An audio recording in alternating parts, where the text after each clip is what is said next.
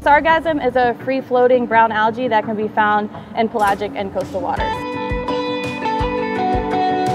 Fishes and vertebrates all kind of use it as a source of nursery habitats, breeding purposes, and we're going to be looking at how the sargassum community differs with differing patch sizes, so comparing small versus large sizes. Once we get all of our samples collected, we're going to identify all the species, and then we're going to be doing a parasite portion as well. So we're going to see how everything is connected. This is a huge opportunity for us. A lot of studies like this, they've only done fishes, they've only looked at like a certain species of fish, so to be doing the whole community of the sargassum is really, really cool.